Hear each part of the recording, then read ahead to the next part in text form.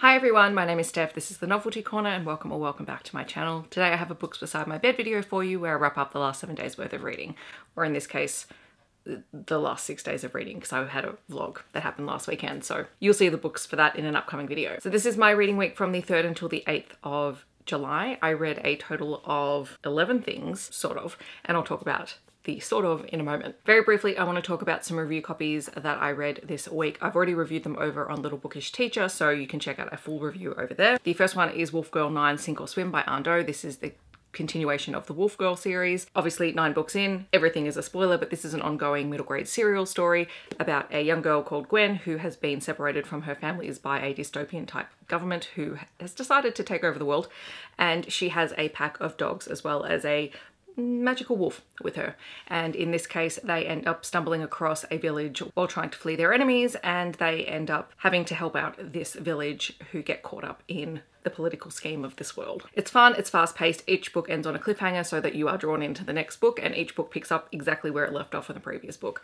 So it is a very, very popular book series here in Australia, and one that I'm enjoying seeing where this story is going. There's a pretty big reveal at the end of the book. Another review copy I received from Alan and Unwin is We Didn't Think It Through by Gary Lonesborough, and this is about a group of Indigenous friends who at the very start of the book end up stealing a car and are caught by the police. And it is in particular the story of Jamie and his experience getting caught up in the justice system here in Australia, which is very confronting, particularly if you don't know much about it. Also highlights just how broken the system is. I mean, we all know that, but to actually have the specifics of it in a story for kids is really, really important. The writing in this is incredible. It is a very hard-hitting book. It is difficult to read at times, but Gary Lonesborough's writing style is just fantastic. And for all of the bleakness that is in this story, there is a lot of hope. And there are side characters who are working to help Jamie discover that this doesn't have to be his future path. And I appreciated that. So thank you to Alan and Unwin for both of those books. The next 3 books I want to talk about, 2 I didn't actually read this week. I've been reading them over the last couple of months, and they were going to be for a vlog that I'm no longer doing, so I'm just going to talk about all of them here because I read the 3rd book this week, and that is the Saint of Steel series by Kingfisher, which is one of Heather's favourite book series, and I read mostly because I knew she loved them, and I was able to find the audiobooks on Libby, and the narration in this series in the audiobooks are great because I actually read this entire series purely on audiobook, which is not something I normally do. The first book is Paladin's Grace. This is Stephen and Grace's story. In this world, our heroes in all 3 books are paladins, and paladins are soldiers for gods.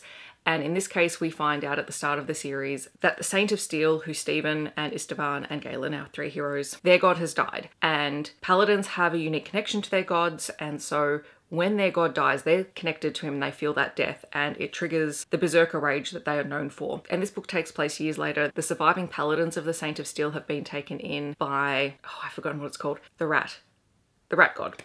And this organization is kind of like the civil servants, the ones who are just trying to help everyone out. And there are only a few remaining paladins, and all of them are broken because when they went into the berserker rage, many of them died, many of them killed many people because they couldn't stop themselves. And so there's a lot of guilt and a lot of grief left over in them, and Stephen carries a lot of that.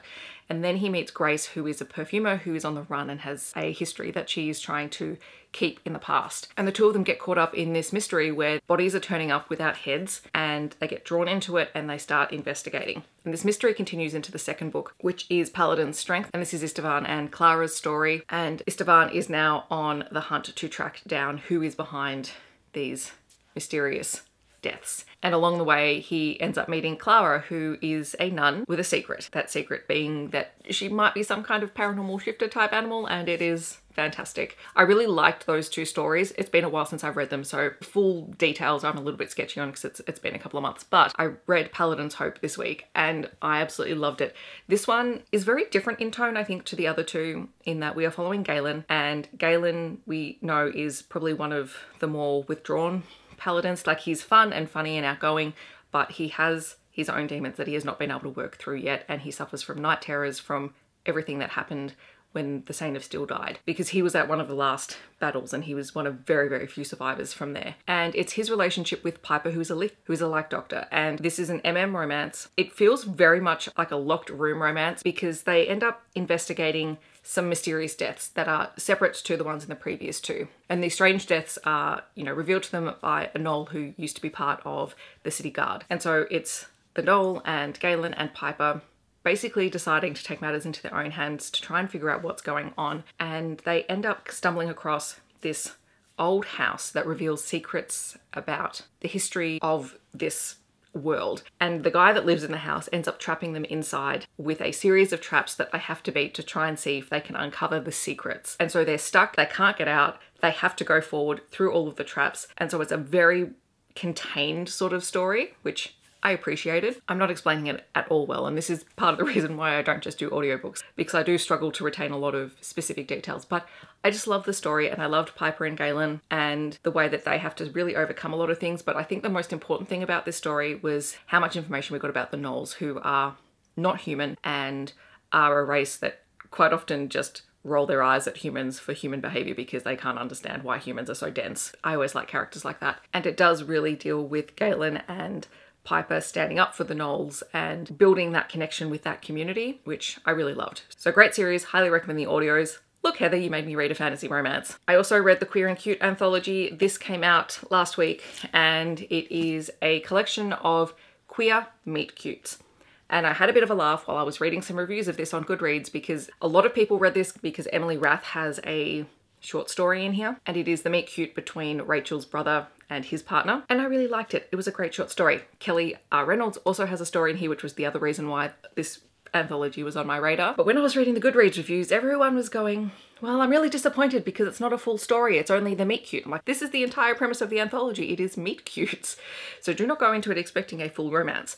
But there are some really fun stories in here. Not everything was for me, and I think there might have been 2 stories that I started and didn't end up finishing because I just wasn't interested in them. But considering there's something like 35 plus stories in here, I really enjoyed this anthology, and I love this cover. I love the colours on it. I had a lot of fun with this. You can definitely download it as an ebook, and all proceeds are going to queer charities. Also, just for the people who like to know these things, there are a significant number of sapphic meet cutes in here as well, more so than I was expecting, because there is quite a diverse range of meet cutes, but a lot of them, I think it was really heavy on the sapphic meet cutes. All right, and then I went down my Eden Finley rabbit hole. I totally blame Robin for this. So I have decided to go back and read the Eden Finley and Saxon James universe as close to order as I can, because why not? I just need to read things that I want to read at the moment, and this is where I am. So I started with the Fake Boyfriend series, which was the very first Eden Finley series that I ever read. I started reading it back in 2019. I didn't realize that I had started back then, but you know, this is where we are. It is an MM series. They are sports romances, and they feature athletes who play in various sports. So book 1 is Fake Out. This is the story of Maddox and Damon. At the very start of the book, Maddox is confronted with an ex-girlfriend who he broke up with because he told her that he was gay, when that was not the case. And she is now engaged, and she invites him and his boyfriend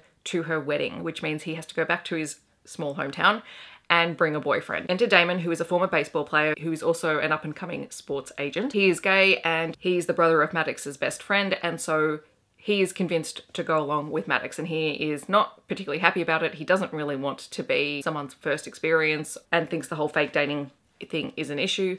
But he goes along, and they end up getting along really great. And Maddox begins to explore his sexuality. This book is really important because it sets up Damon, who is a really significant character in all of the books in this series, but also in subsequent series as well, for being a sports agent. The second book is Trick Play. This is Noah and Matt's book. Matt is a very, very successful NFL player who has been outed by the media. So that is a content warning about forced outing. Damon ends up becoming his sports agent, and in order to sort of rehab the image that the media is trying to present of Noah, Damon suggests that he have a fake boyfriend that just makes everyone feel better about everything. Enter Damon's friend Noah, who is incredibly rich. He comes from a family of money and is a bit of a playboy and loves to have fun. And together they set out to prove that Matt can be gay and still be a great footballer, and to challenge a lot of the stereotypes that people might have about queer men in sports. This is really fun because Noah is just has a very lighthearted personality, and becomes really determined to help Matt. Then there is Deke, which is the first of 2 hockey books in the series. This one is about Ollie and Lennon, and Ollie and Lennon are one of my favorite couples that Eden Finley has written. So Ollie is an NHL superstar who accidentally outs himself to a stranger in a restaurant bathroom, and he doesn't realize that the stranger that he has outed himself to is a sports journalist. But Lennon, thankfully, is a very good guy. We met him in the previous book. He recognizes Ollie straight away, and Ollie is freaking out because his parents are very pro-queer and they want him to come out, and they're super supportive to the extent that it's actually becoming really tough on Ollie. And Lennon offers to be his fake boyfriend for his parents in the restaurant to get them off his case. And so they do that, and then they part ways, and then they don't see each other for a while until they see each other again at an event hosted by mutual friends, and they're forced back into each other's orbit, and they have a genuine attraction to one another. They genuinely like each other, which is of course strained when Ollie realizes that Lennon is a sports journalist, particularly when he's been writing about hockey recently, and Ollie has not been a fan of his articles, but the more time that they spend together, the more they begin to understand one another, and it was just really lovely. The other thing I forgot to mention while talking about Deke was there is a really great scene when Ollie and Lennon are visiting with Ollie's parents, and the pressure that Ollie's parents have put on him to be, you know, the best queer man in sports really comes to a head, because they mean really well. They're very supportive and they want him to succeed, and they can't understand why other people don't see that.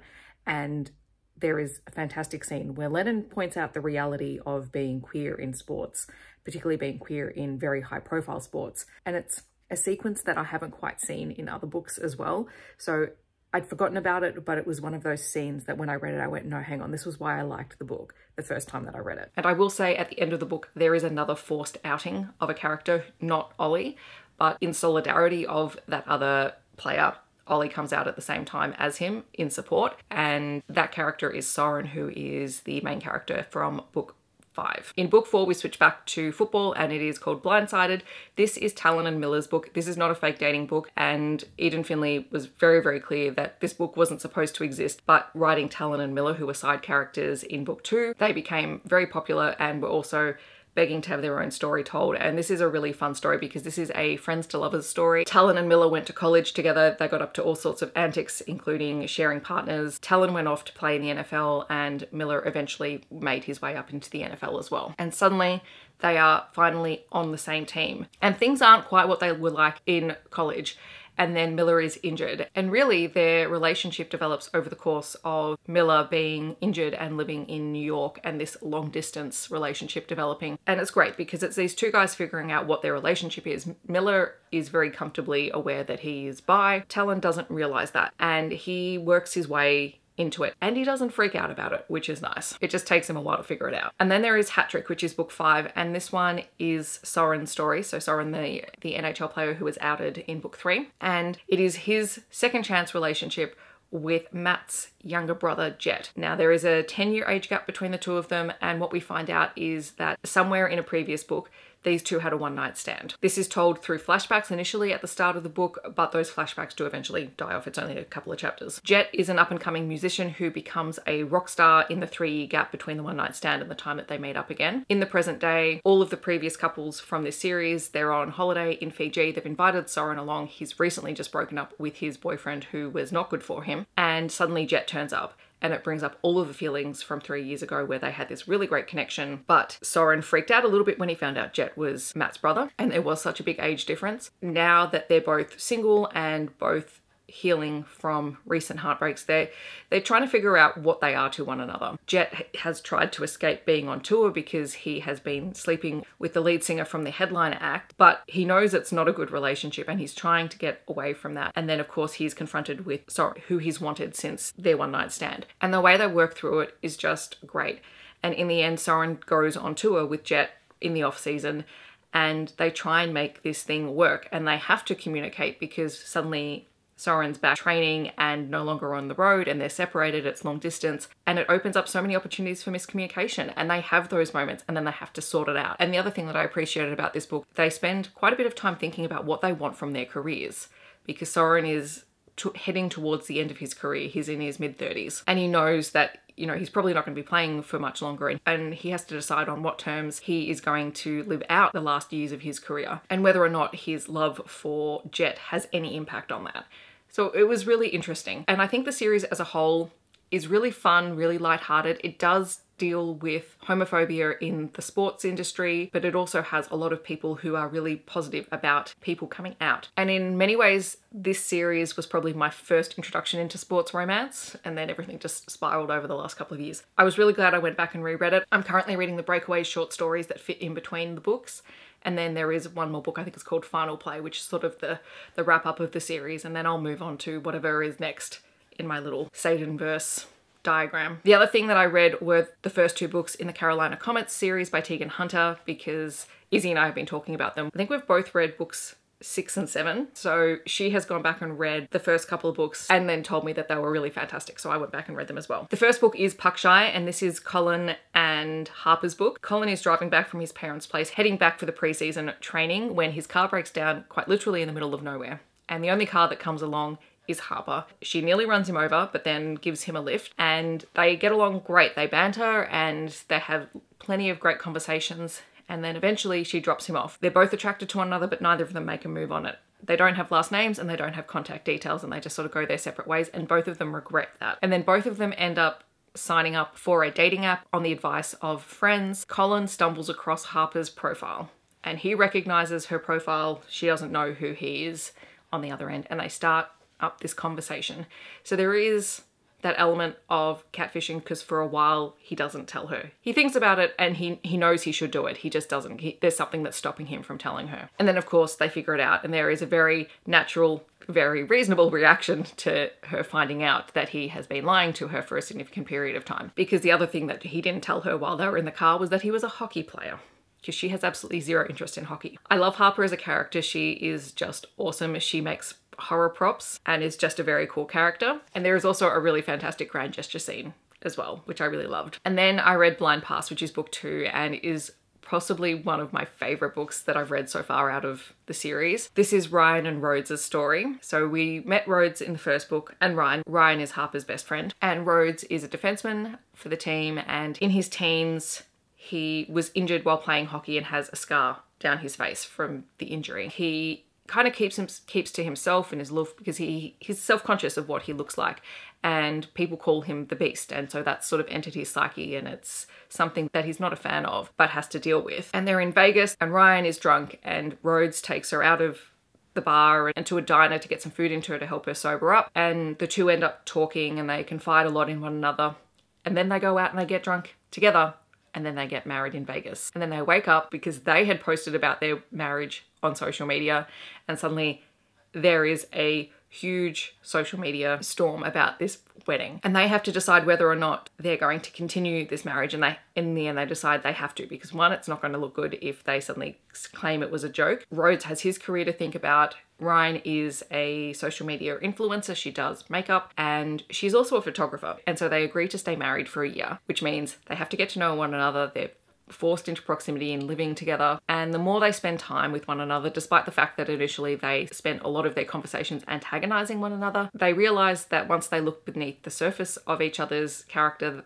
there's a lot there that they like. What I should have said is this is very much a contemporary Beauty and the Beast retelling, and it's excellent. And there is a really truly gorgeous scene at one of Ryan's installation art gallery showing. She does a lot of interactive work where she will set up conditions for people to talk about their feelings and then photograph them. And we saw that in the first book, but in this one, she invites Rhodes to participate in it.